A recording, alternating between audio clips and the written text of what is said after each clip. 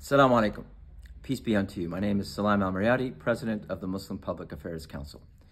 In the video message, A Message to Muslims by Jordan Peterson, we were very surprised because usually Mr. Peterson is very thoughtful, does his homework, and usually brings about points that people ponder upon and learn from.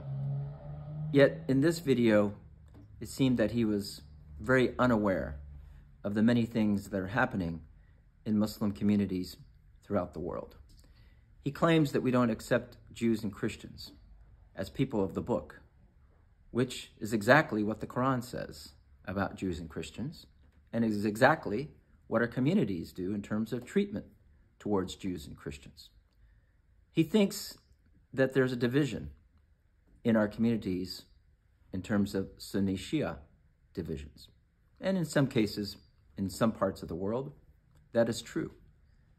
But what Mr. Peterson is guilty of is stereotyping, exactly what he intended not to do.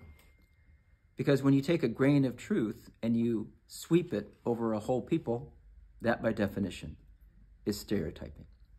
And he is evidently unaware that when it comes to war and anarchy in the Muslim majority countries, it started with colonialism.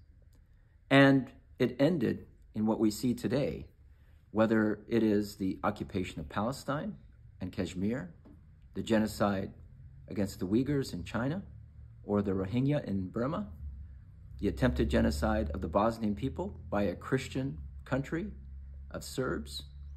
And we see a double standard in how we view the behavior of Muslims versus the behavior of others.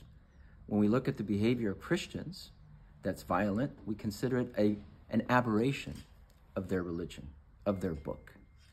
Yet when we view violence committed by Muslims, we think that it is because they are being conservative or strictly abiding by their faith and their book.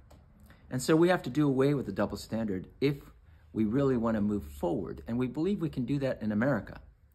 We can move forward and end this rivalry, this violent rivalry among faiths, among Islam, Christianity, Judaism, and all faiths.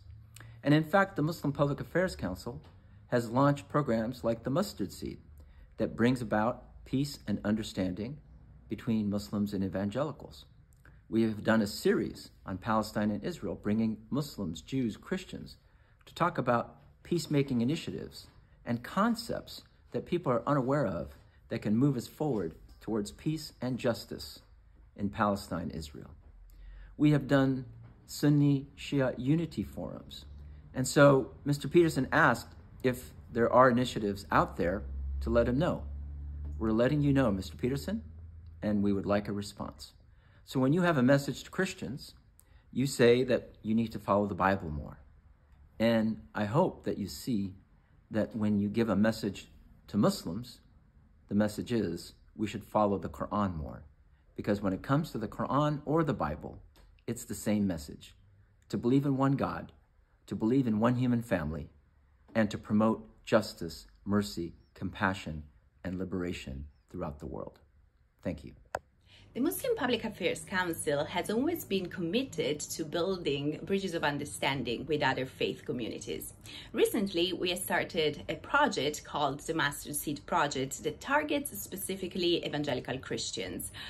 We are aiming at reaching out to this population that usually is not the population that is the easiest to reach out to, but we are aware of the importance of reaching out to evangelical Christians in this historical moment in which there is lots of division and polarization in the country. And evangelicals surely make up a very important component of the American population with strong social, cultural capital and political influence.